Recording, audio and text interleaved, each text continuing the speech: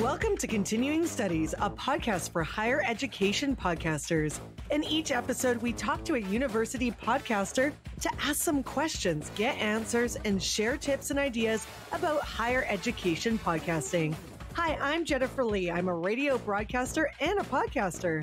And I'm Neil McPhedran. I've come to podcasting after 25 years in the digital agency world. Together, we've hosted, executive produced, and launched 7, and counting, higher education podcasts. Please remember to follow Continuing Studies in your listening app of choice and drop us a rating and or a review. We'd love to hear your feedback. While you're at it, also join the University Podcaster Network on LinkedIn. This episode, we are continuing our conversation with Craig Van Slyke.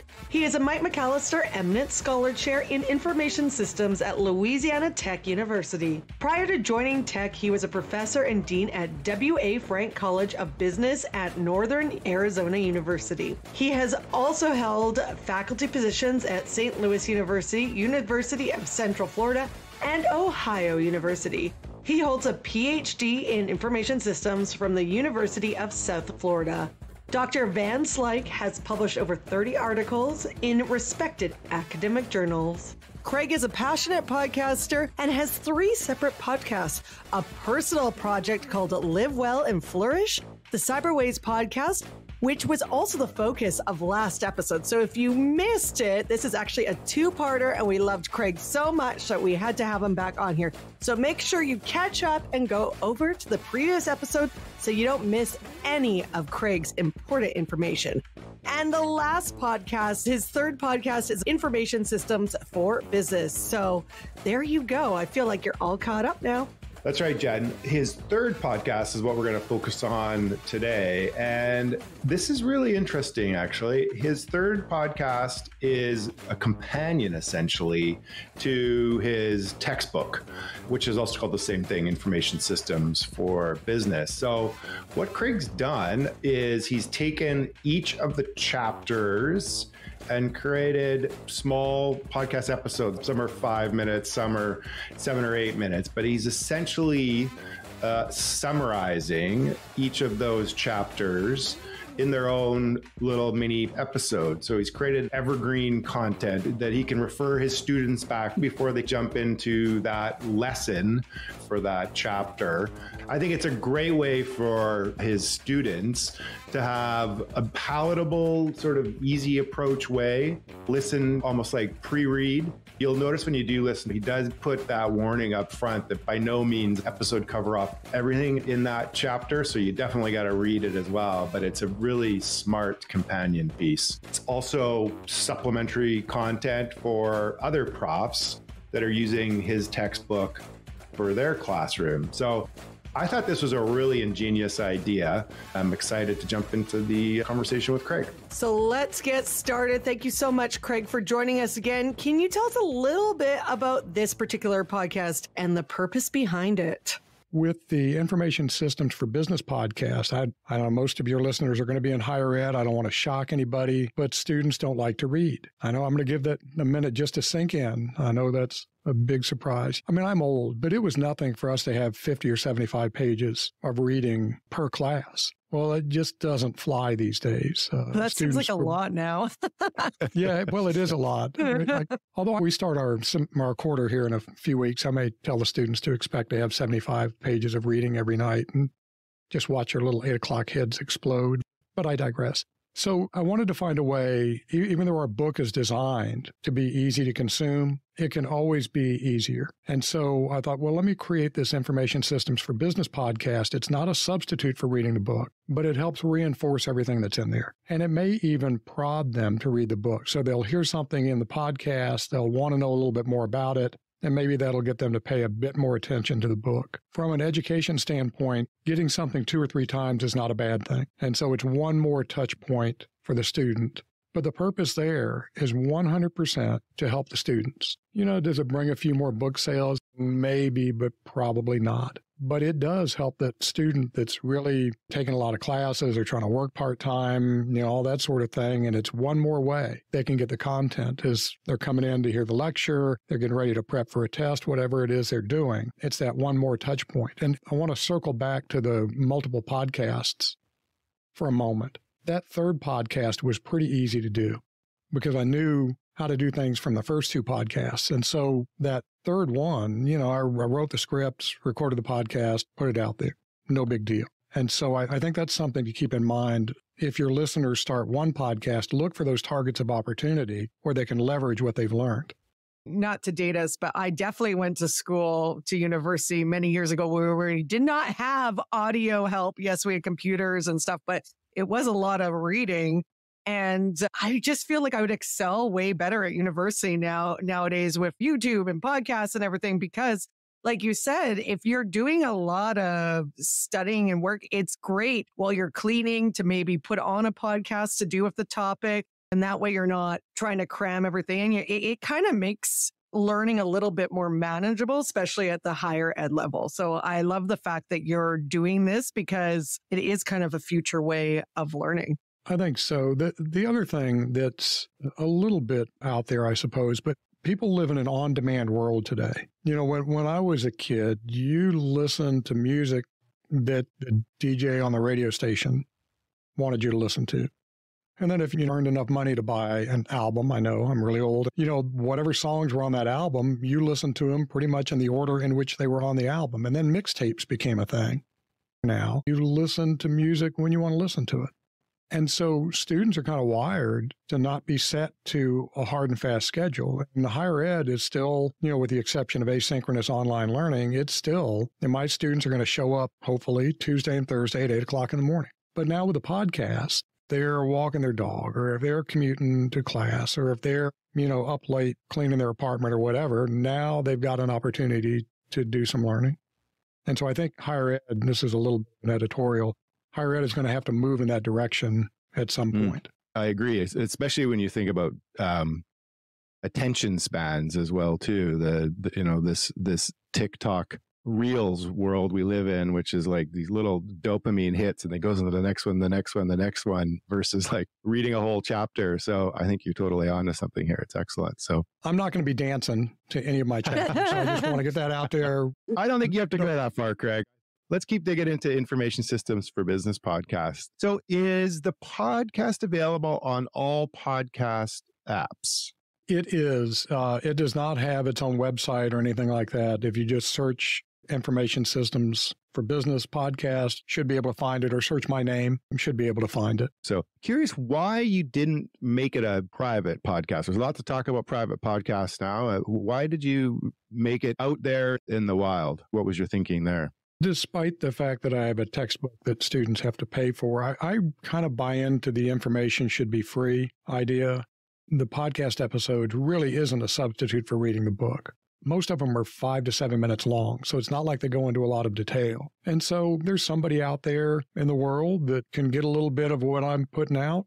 I don't see anything wrong with just giving that to them for free. The cost of somebody consuming this content to me is zero. So kind of what difference does it make to me? Yeah, it's an interesting add-on, if you will. I mean, it's obviously for the students and it's an addition, as you've explained, but for us out there in the general public, there's some really interesting stuff in there for sure. And it's nice bite-sized bits of information that you're serving up. A lot of people think of podcasts as pure entertainment value, but now we're realizing that so much can come out of a podcast for business, for school, just in our daily lives. And it doesn't need to necessarily be 45 minutes. It can be 15 minutes. It can even be 5 minutes.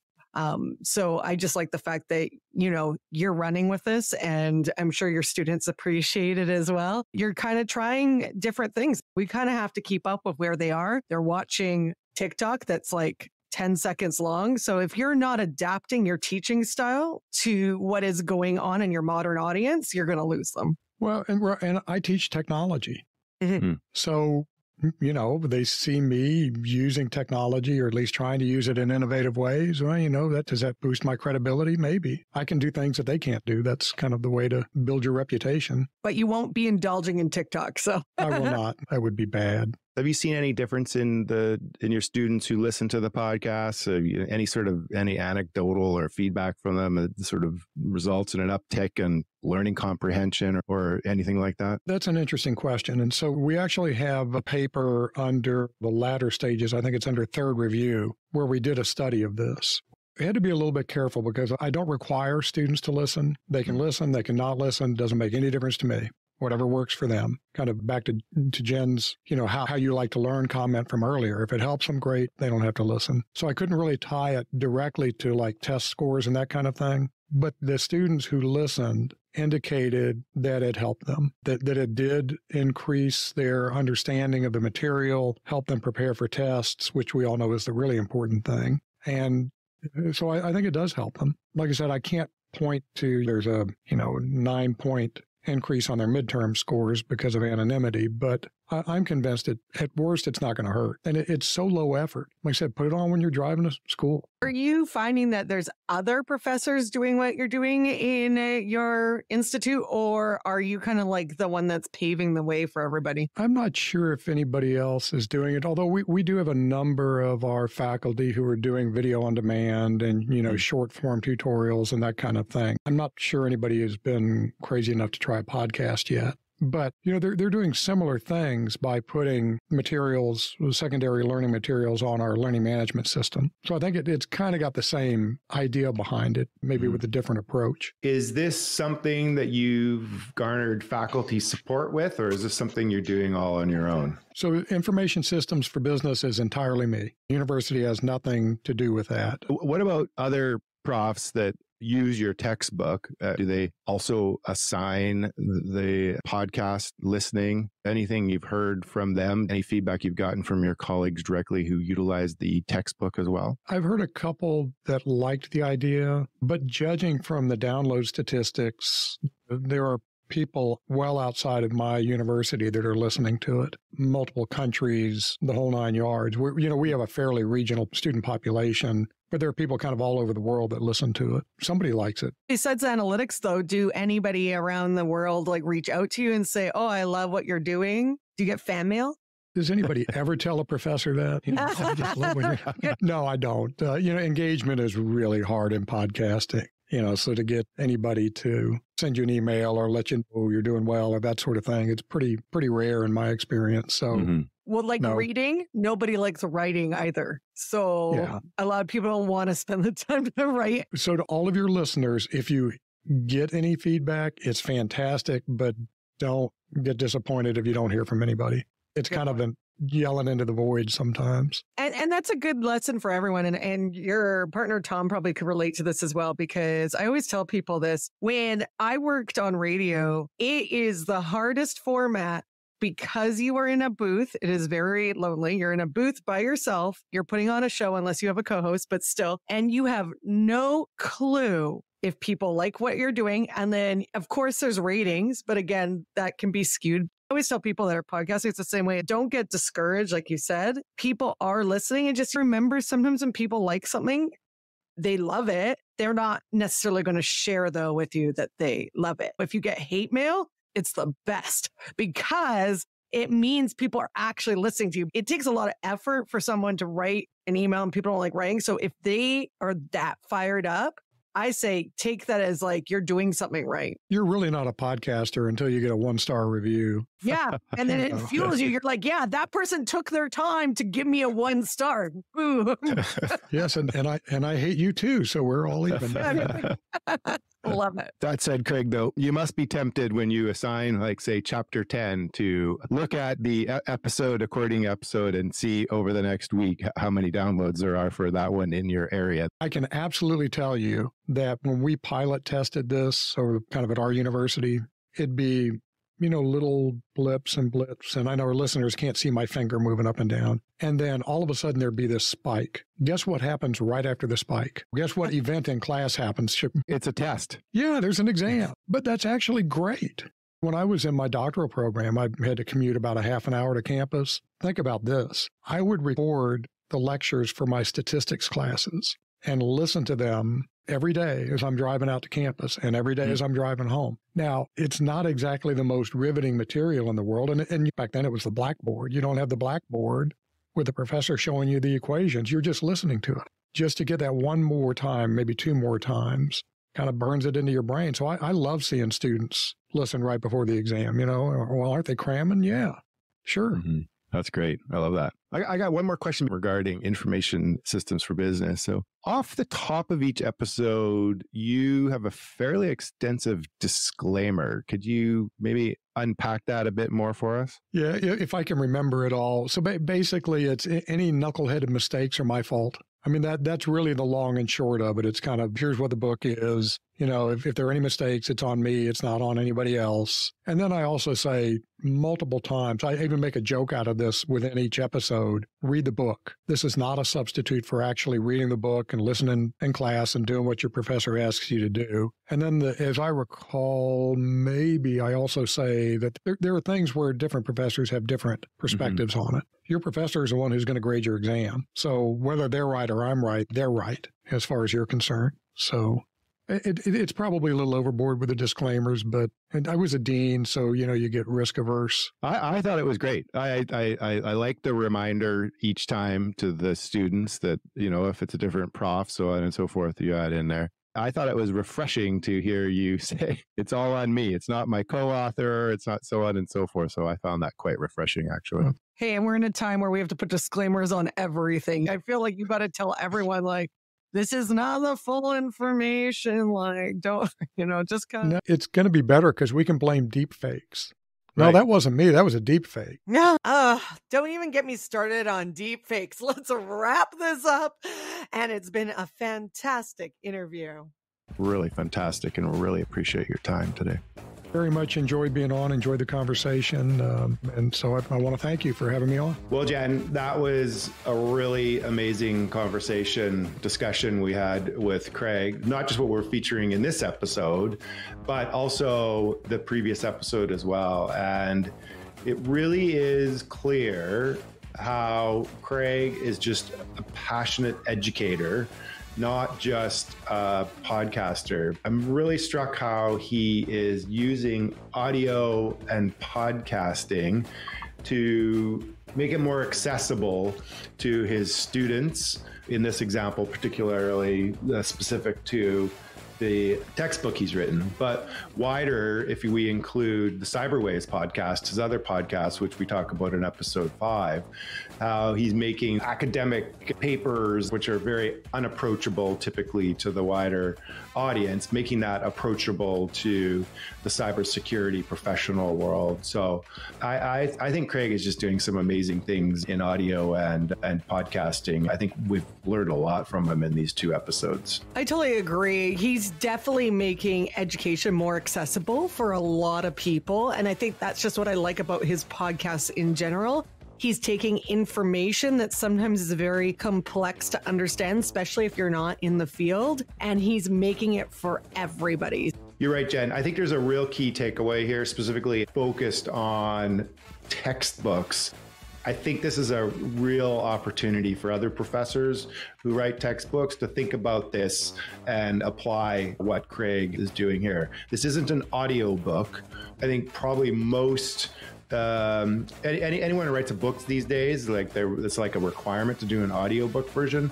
So let's not get confused with that. This is just a real great companion to a textbook, and another way for students to consume and to get all those through another mechanism. I love that. It's like a learning companion. So I think it's another great conversation. I'll let everyone think about that as we head on out here. Till next time. See ya. See ya.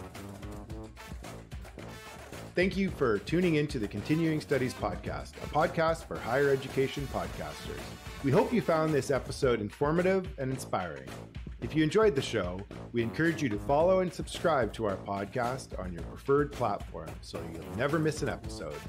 And if you found this episode particularly valuable, please consider sharing it with your friends and colleagues who also might be interested in higher education podcasts.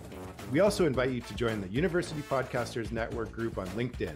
Just search for University Podcasters Network, where you can connect with other podcasters in higher education and learn from others in the field. Thank you for being part of our community. We look forward to continuing to bring you valuable insights and conversations around higher education podcasting. See you in the next episode.